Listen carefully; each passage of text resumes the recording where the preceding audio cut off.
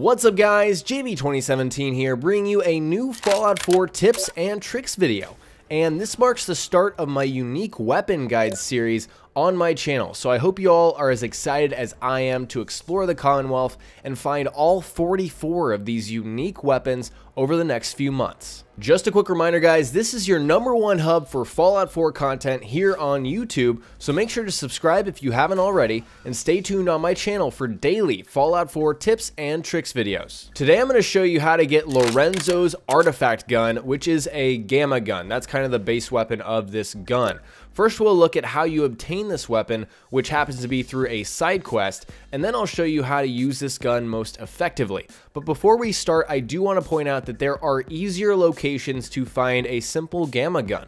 Most Children of Adam enemies carry one of these weapons, but we're looking for a Lorenzo's artifact gun, and this gun can be transformed into a much more powerful weapon through the weapons workbench. So don't worry about that if you get it and you're like, wow, this is not as good as I thought. You can, mod this weapon. And one final note, this quest takes anywhere from an hour to 2 hours depending on various factors, how you approach this quest. So strap in and be prepared for a long and pretty interesting side quest called The Secret of the Cabot House. In order to start this quest, you need to find Edward Deegan, who is a ghoul who looks like this. And the problem with Edward is that he appears at 4 different locations in the Commonwealth. And so he can appear at 2 different places within Diamond City, the Colonial Tap House and the Dugout Inn. That's 2 kind of bar locations. He could also appear at the market at Bunker Hill, which is here on the screen if you haven't found that yet. And finally, he can appear at the Third Rail bar in Good Neighbor. I happen to find him at Bunker Hill, but he could be at another location for you. But once you find him, it's fairly simple to get this quest started. If you do have charisma, make sure you ask for a larger reward and he will give it to you. So this is where part 1 special delivery starts, and you're told to find the Cabot House, which is actually just due south of Bunker Hill, right there on the map. And once you get there, you're going to talk to Jack. He'll be on the inside. Edward's going to let you in first. And really guys, be nice to Jack. I've read that if you're not nice to Jack, he won't give you the gun at the end. But basically, he gives you this quest to find Parsons State Insane Asylum and tells you to talk to his confidant. And so here is Parsons State Insane Asylum. It's way up here, and so I recommend if you have explored around this area to just fast travel. If not, it's going to be quite a rough journey to get there, and you will find death claws on the way, so be careful. So here's the person you need to talk to. Her name's Maria. You're going to talk to her. She's going to tell you to kill some raiders, and once you do kill the raiders, which are just left of that insane asylum, you will find this mysterious serum. That's the secret package you need to get. Also, there's a safe in this barn. If you want to get that safe, it's up on the 2nd floor. So once you get this serum, you're going to return to Jack, and you have an option to give Edward the serum or not. You get 50 more caps if you do give it to him, but if you keep it, you can wait for the next part and it will have another use. So now we roll into part 2, and this is all about taking care of Imogen, and this is Jack's sister. So essentially, you're told to seek info out at the Third Rail, which is a bar in Good Neighbor. And once you get there, you can talk to this, Mr. Handy here. He'll tell you to talk to this woman who's singing over here. And basically, she'll give you info to confront a kind of priest guy / salesman named Brother Thomas. And so Brother Thomas is an interesting character. He's located very close to the Cabot House, actually. So it's right here on the map. You can tell where it is. If you have some of these other locations, you can fast travel like I did. But once you get there, you'll find him in the Charles View Amphitheater. And here he is. And this is kind of a tough situation. I have high charisma, so I was really able to get through this very quickly. But there are many ways to do this. If you don't have high charisma, you may need to, kill him or do some other kind of options. So essentially, once you talk to him, and I was able to persuade him, he just opened the door for me, and there is Imogen. And so when you talk to Imogen, you can give her the serum, actually, that you kept before. But if you didn't, keep it, you can't give it to her. And there's no real reward for giving her the serum, so don't really worry about that. That's just an option within this quest. Once you've taken care of Imogen in whatever way possible, you can return to Jack and tell him so, and he will reward you with a little bit of experience and introduce you to the next part 3 of this quest, which is to take care of Lorenzo. And that's his father, Jack's father. He's got crazy superpowers or something. I'm not really sure how that's going on, but essentially you have to return to the Parsons Insane Asylum and fight through a ton of raiders. I cut out a lot of footage here because there are so many, and really the only challenge here is Lefty at the very bottom. And before I forget, when Edward is down and Jack is kind of helping him in this room before you get down to the basement, there is a charisma bobblehead. This is a charisma bobblehead, just a quick reminder, and make sure you nab this. Don't forget to grab this thing and get to the very bottom here, and then you're confronted with this morality choice. Either you can kill Lorenzo or free him.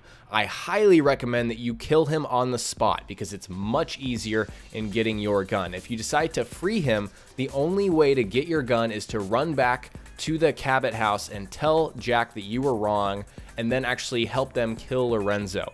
And I did this. It's very, very tough at level 26. For me, extremely tough. He was a very hard boss. I really don't recommend that you take that route. But if you do decide to take that route, and if you decide to take the first route that I recommended, just talk to Jack again, be very nice, and then also ask for a reward. At a very specific point, it will say reward on the X button on Xbox. Of course, it'll be square on, PS4, and then another option on PC. You need to ask for that reward. I don't know if he gives it to you regardless, but I would just recommend clicking reward on this option, and then he will say, you know what, yeah, I'm gonna give you reward, but it's gonna take a week, which is interesting. It's gonna take a full week for him to kind of create this weapon for you, Lorenzo's artifact gun. So what I recommend is going back to your settlement of choice and finding a bed and literally just sleeping for a week over and over and over. Put it all the way up to 24 hours for sleeping, and then do this 7 times. Once that full week has passed by, it will give you an indication, a notification on the side of your screen saying that Jack is ready to talk about the artifact. So you're going to go back to the Cabot house, talk to Jack, and then he's going to give you the LORENZO'S artifact gun. And this weapon uses telekinesis to push targets away. It also has radiation damage and ballistic damage, as you can tell on the damage indicator. And really, I found a few interesting things. First off, this weapon is really not effective against anything but humans. So it's kind of an interesting weapon to deal with because of the radiation damage, and then it kind of does a little bit of ballistic damage, but it's not that special. As you can tell, I'm having a hard time killing a super mutant that should be, very easy to kill at my level, and that's just the gun. And the fact that I'm fighting a super mutant, this gun is just not effective against anything that's not a human. But if I take it to a human, you can see that it does very, very potent and interesting damage. I just took out that one raider, and then you'll see I'm about to take out another raider pretty easily. So, there is a case to make for this weapon against human enemies, but again, you might be disappointed by the fact that this is not super effective against other types of enemies, but there is a solution to that, and that is through the weapons workbench. So what you want to do is take this back to, any kind of weapons workbench, and you'll see that Lorenzo's artifact is in the dish kind of slot for modding this weapon. And what you can actually do is take off Lorenzo's artifact and put on a standard dish or a deep dish, and that will remove the ballistic damage and make it all radiation damage, which may look very attractive at first, but trust me, if you only do that to this weapon, it's not good enough. This is not a very good weapon with just radiation damage. So what you need to do, and this requires 3 science, is to put on this, the electric signal carrier antennae. And when you put this on, this is a very, very powerful weapon. It gives you 40 energy damage, and that's going to be a lot more useful in more situations. Right here, I'm showing you some gameplay with just the standard dish. You will see how awful the damage is with just radiation damage.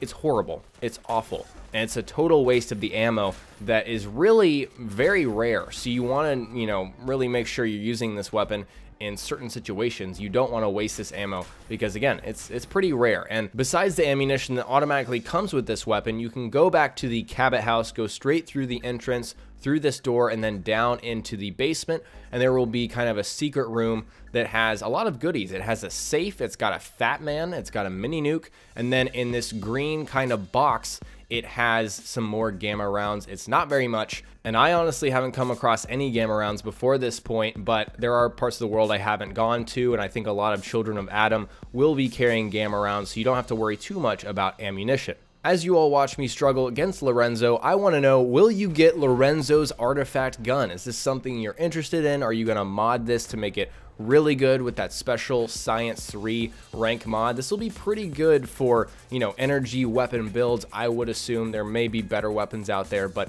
I want to know how you would rate this weapon if you were to give it a rating, if you've gotten it, or maybe this is just pure speculation by you. And also, more importantly, I want to know what your suggestion is for the next unique weapon. Have you heard of an awesome weapon out there that you want me to cover next? Leave it in the comment section below, and then we will explore it in the next few days. Alright guys, today I showed you how to get Lorenzo's artifact gun in Fallout 4, and next time we will cover more Fallout on my channel, so stay tuned for daily Fallout 4 tips and tricks videos, and remember that this is your #1 hub for all Fallout 4 content on YouTube.